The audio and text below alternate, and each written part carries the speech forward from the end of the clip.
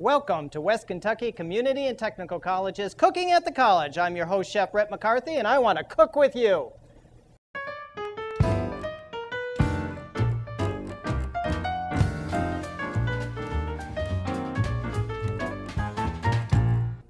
Welcome back to Cooking at the College. I'm your host, Chef Brett McCarthy, and we're going to be doing a sponge cake today, and not just any sponge cake. We're actually going to be rolling it up and filling it with cream cheese. This is a pumpkin sponge cake, and it's kind of the same technique as doing a jelly roll, only we're not going to be putting jelly in it. The nice thing about these things is that there's so much flexibility. Depending on what flavors you put in the actual batter, you can make it into a chocolate sponge cake or a strawberry sponge cake or a lemon chiffon sponge cake. You can do all kinds of different things with it. But we're going to actually do a sponge cake that has a pumpkin in it, and it's going to taste very traditional. This show is going to be aired after the holidays, but this is certainly something that could be done during the holidays, but really any time during the year this is just a wonderful thing that you can do. But I'm going to show you how to prep your pans. Now, the first thing is that you're going to need a jelly roll pan, and this is just a special size pan, about a 10 by, I think it's about a 10 by 15 or so. And it's just the right size as compared to a half sheet pan, which this is too large. But we are going to also need a half sheet pan to put this into it when we're going to be rolling it up. Okay, so the first thing I'm going to do is I line my jelly roll pan with some aluminum foil, and I have it just large enough so that it kind of crimps around the edges without going on the underside. So it just crimps around the edges. And then I'm going to take a piece of parchment paper, and you can use wax paper if you'd like, but a piece of parchment paper, and I'm cutting it to size. And then I'm going to take a little bit of butter, and I'm going to just kind of smear it on there. And I'm going to get all the sides, make it nice and pretty.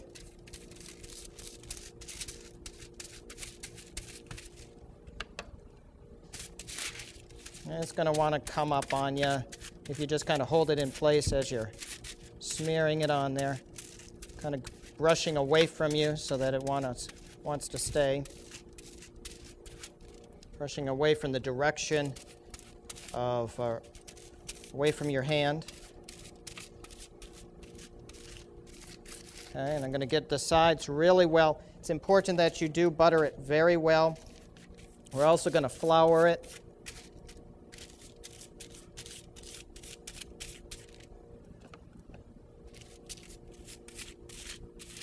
Okay, woo! All right, put it right back in there.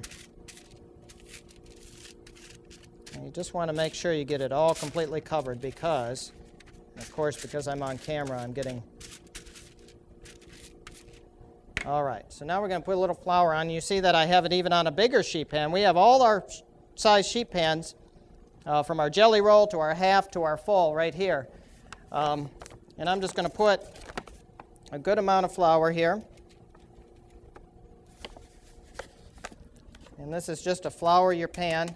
And I'm just going to take it and I'm just going to go all around. Now, I want to get the edges here. This is important to get the edges, and that flour will stick. And you see why I have that big pan underneath, so I don't make a big mess. Okay. And then I'm going to get rid of the excess. And I'm going to hold the thing, and I'm just going to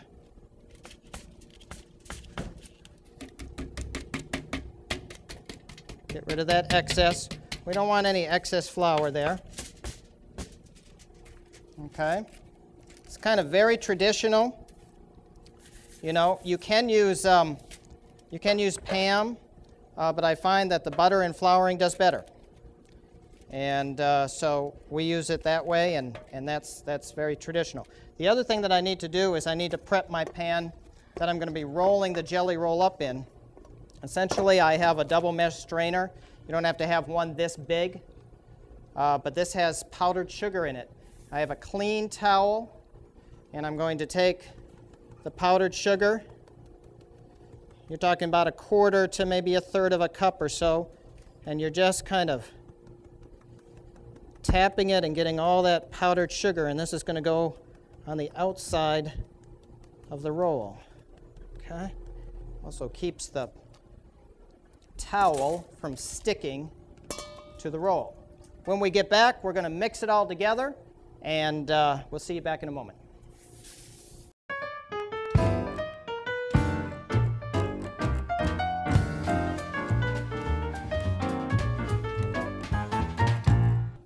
Welcome back to Cooking at the College. I'm your host, Chef Brett McCarthy, and we're going to put that sponge cake together.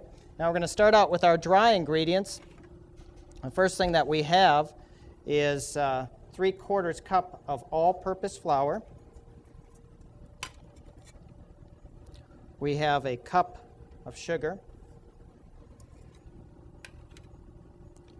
We have a 1/2 teaspoon of cinnamon. We have a 1/2 teaspoon of cloves.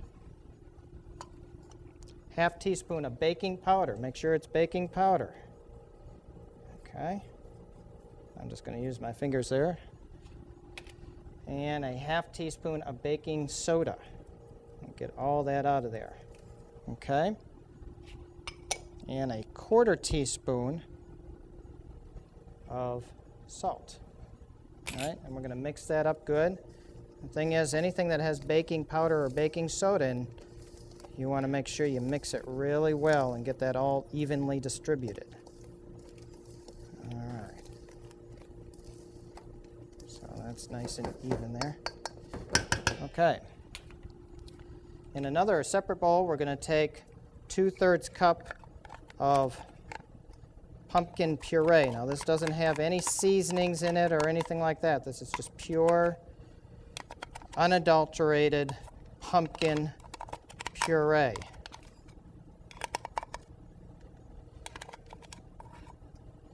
All right. And then we're going to take 3 eggs. Just like that. 3 large eggs. All right. And we're going to just take our whisk and we're going to mix that in there.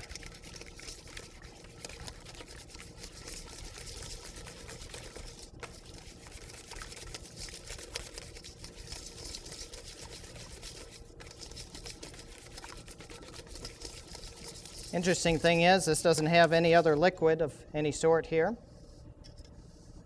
Okay, we're going to add our, sorry, I got the bowl in the way there. Add our flour. We're just going to mix that in there.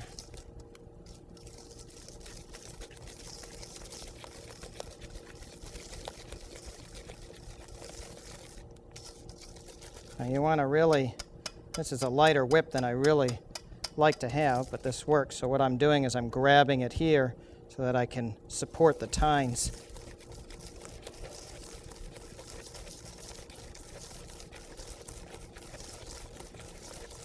And you see I'm coming around and going to the center, that's scraping the bowl and then bringing it back down again so I get a nice even mixture.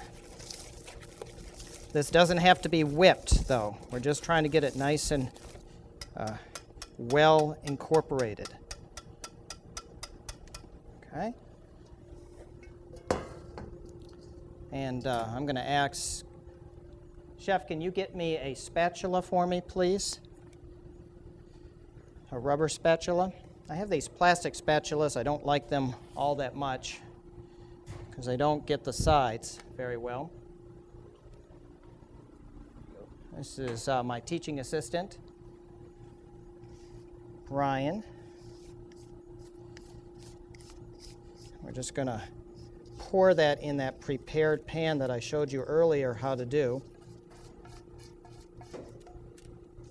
Just like that. Okay.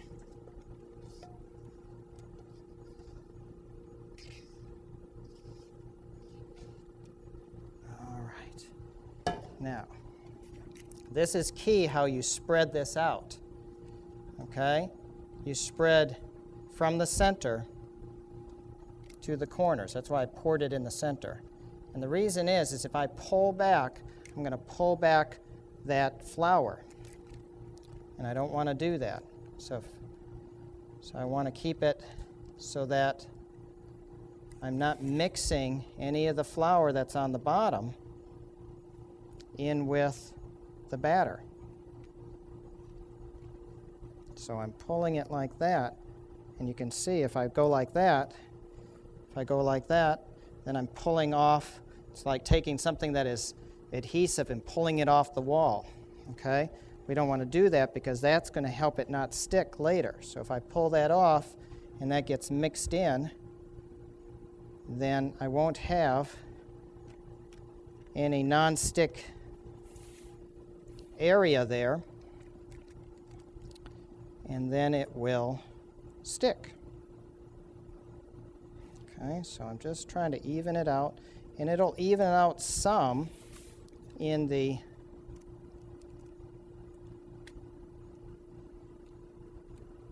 oven. My students and children alike, talking about my children, not my students being children, get a kick out of the fact that I don't finish my sentence too quickly. And I say, well, that's what you're there for, to finish my sentence. You were born for that purpose. All right. Okay, we're going to put that in the oven over here. We're at a, by the way, 375 oven, preheated. Okay, we're going to put that right in there. This is going to take about 15 minutes, and when we get back, I'm going to show you how to unload this thing and roll it up. So we'll see you back in a minute.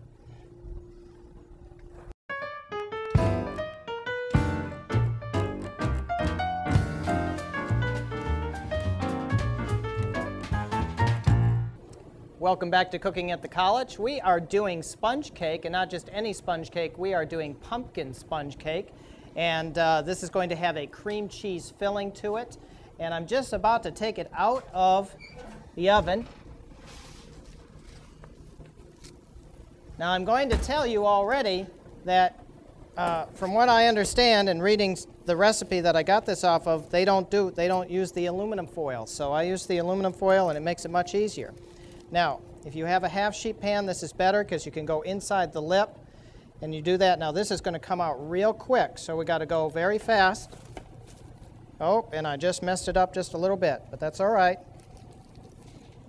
I got the other ones really good, but that's all right. It comes out so fast, and I'm just going to move it over just a tiny bit. Just get a little bit of air under there, and if you just get, it's all right. Say that's what cream cheese is for. Fill that up, okay? You see that I have a little bit of towel left over. I'm going to fold it over like that. I'm just going to roll it up very gently and carefully. Not too tight. Just rolling it up very carefully. And you're going to want to make have this completely cool before you unroll it, okay? Now I have two that have been cooling. I'm actually going to let them cool for just a few minutes longer, and I'll see you back in just a moment to show you how that's done.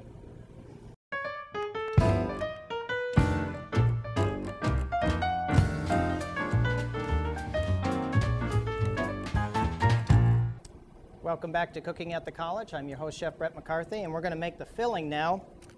We're going to start out with 8 ounces of cream cheese. All right? And really, well, I'm just going to kind of mash that up. You want to have this warm.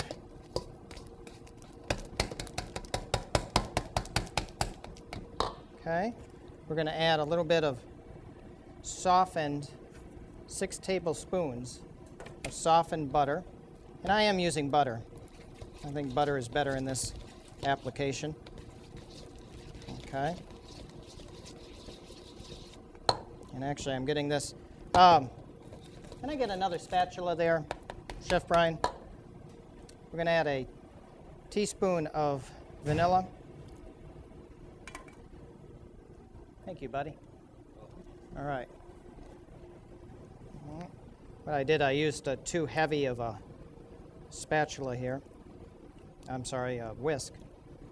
I don't even know my tools here. All right. I'm just going to get that and...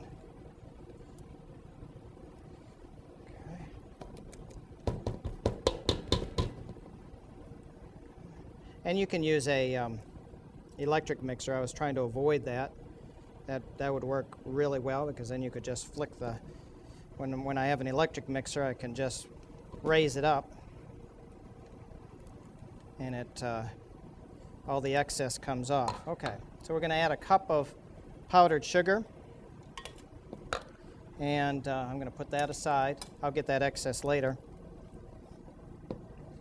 and I'm just going to mix that up. And you can use like a KitchenAid mixer if you want with this. It's not a big deal. I was really trying to save a little bit of time here.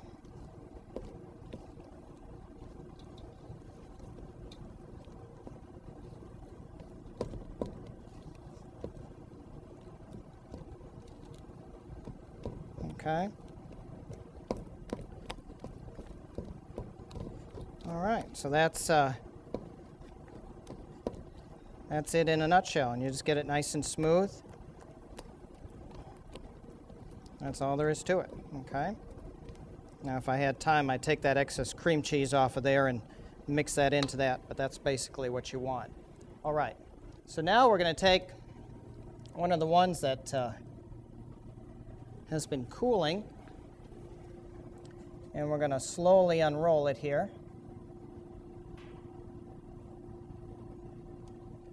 Okay, very gently.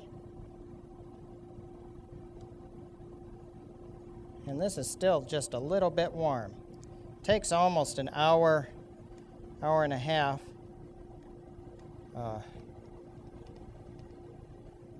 cool. I'm going to take a little bit of cream cheese here. And I made quite a big batch here. Just putting it in the center, and then we're just going to bring it all the way to the edges. And you can see I'm putting my finger there and just bringing that just like that.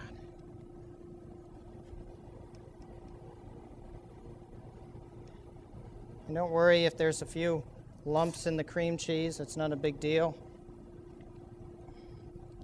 because this will be on the inside and nobody will notice. It certainly won't affect the texture at all. Really, this whole thing is a little bit about technique, but it is a little forgiving too. So if you mess up a little bit, you're all right. Okay. So I'm just going to spread that out just like that. All right, and then I'm going to just roll it back up again. And because it's cooled while it was rolled up, and this is going to crack just a little bit because it's still a little bit warm, hence the reason why you need to make sure that it cools. Okay, but we're going to roll that right under there. Okay, and at the end of the show I'm going to slice it for you, and you can see what it looks like, really nice and pretty. Okay, one of the other things that we're going to do is we're going to take a little bit of powdered sugar and just dust it once again, just with a little bit more powdered sugar. So that's it. And see you back in a moment. We're going to do a nice little appetizer that you can use at any time.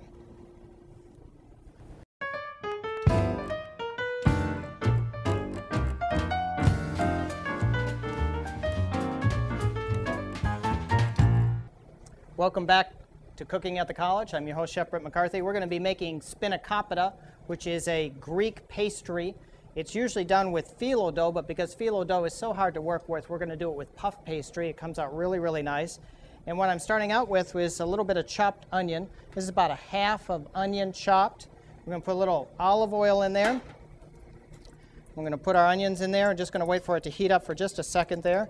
I'd already got my pan hot, so that's why I didn't have to wait for the oil to heat up like you normally would have to. You see how it started to cook right away. And we're just going to soften this. We don't want to really brown the onion too much. We just want to soften it. Okay. And this is the only part other than to cook your spinach. And I'm going to just explain how that is done in a moment or two when I'm combining it all together. So I'm not going to show you cooking the spinach part, but it's really quite easy. Okay, essentially all you have to do is wilt the spinach. And again, we're just trying to soften this up a little bit. That's it. And I'm going to turn that heat down just a little bit. Soften that up just a little bit. Okay. All right. And that's about it. We're just going to do that for a couple more minutes. Not going to take up camera time for that, but when we get back, you're going to see how it all comes together, and we'll see you in just a moment.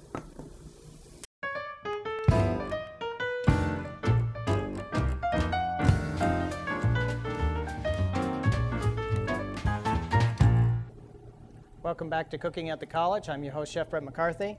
And I told you that we had some spinach that was cooked. Now this is that baby spinach that you can buy in the produce section. They come in bags ready to go. You don't have to wash it, don't have to do anything with it. All you have to do is put it in a saute pan, a little bit of water, and just wilt it down. You don't even have to cook it that much. Now you'll see that I have some cheesecloth here, and that's just to get out the excess moisture. And I'm just going to squeeze all that excess moisture out.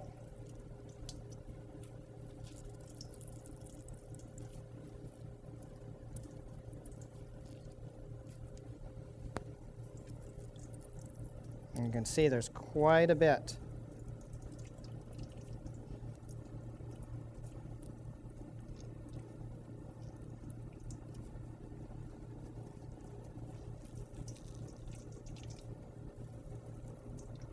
Even more than I thought.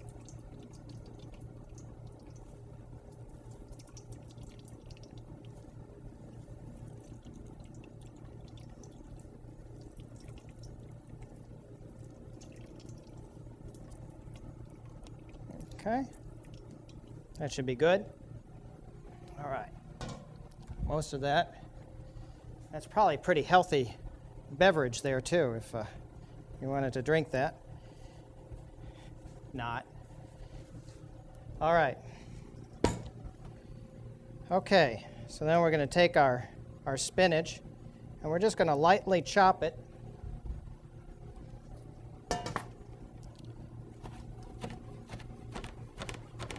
Okay. Just lightly chop it across. You can see it's pretty dry there. Okay. This is actually 2 bags of spinach. I'd say that's probably about 12 ounces. And I'm just taking this spinach and just putting it in there. Okay, just like that. And then I'm going to have the feta cheese. This is a cup of feta cheese. I'm putting that in there. All right. All right. And I'm going to add that onion to it.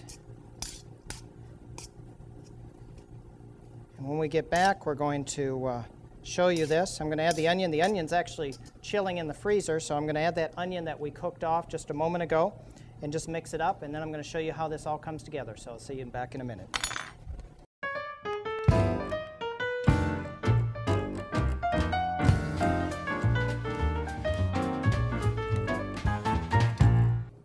Welcome back to Cooking at the College.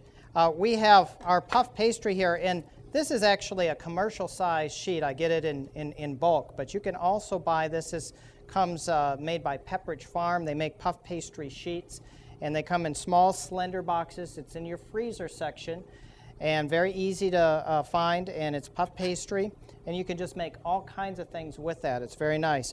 But what I'm going to basically do is I'm going to just cut this into large rectangles.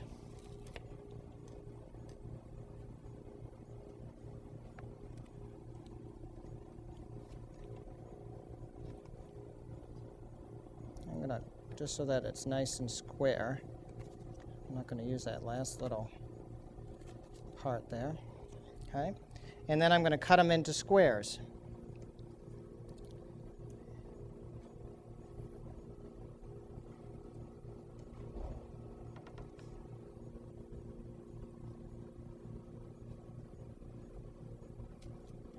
We made about 400 of these the other night. They're pretty easy to put together, especially when you have unpaid labor. All right, so now we're going to take, this is a mixture, that feta cheese, spinach, and onion. And make sure your onion is cool. Everything needs to be cool before you stuff it in here, okay? And you're going to just put about not even hardly a teaspoon. That's why I'm using just a small little spoon. It's going to come right down like that. All right, and then you're going to take your, and just fold it right over. I'm just going to, okay, and then you're just going to crimp the edges.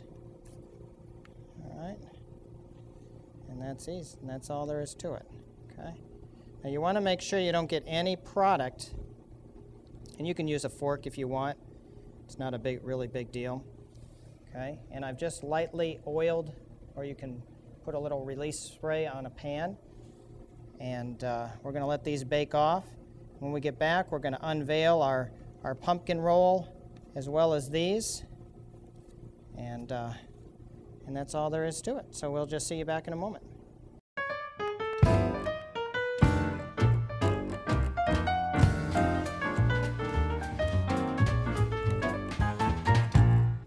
Okay, welcome back. We have our jelly roll, or sponge cake really. No jelly inside, we got cream cheese inside. This is our pumpkin roll. And we're just going to take a little bit of powdered sugar. I'm just going to sprinkle that over there. Kind of fill in all those little spots that the towel left behind. We got a nice pretty one right there. All right. And then we're also going to get out our little spanakopita. And they just look gorgeous. And they just have puffed up so nicely. All right.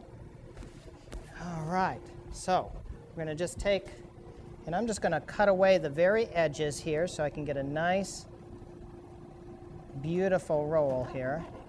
All right. And then I'm going to go about in, oh, I don't know. I guess that's almost an inch right there. And you see I'm using a serrated edge there.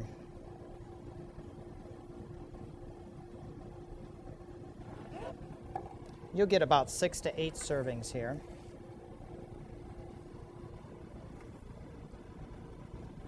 Six to 8 servings. All right. And we're going to put just a little bit of mint there. All right. And that's just as pretty as can be. Nice little fresh mint. Nice thing about this mint actually came from our garden. It is actually still growing. I'm just amazed by that. It's beautiful. Okay, so we got our nice cream cheese filling there, and it's just a nice little spiral. It's beautiful as all get out. You could put a little bit of extra powdered sugar on there, I guess would be nice, and just kind of sprinkle that around and make it look very festive. And then the last thing that we're going to do is we have got a little powdered sugar on we're just going to take our beautiful Spanakopita and just put that right there. Actually, you know what? I just like the 3 going down the center. Okay. I'm going to take some flat leaf parsley. Just kind of put that right around there.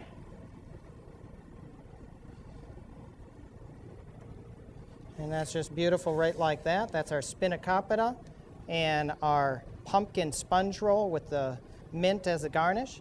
And hey, I want to cook with you.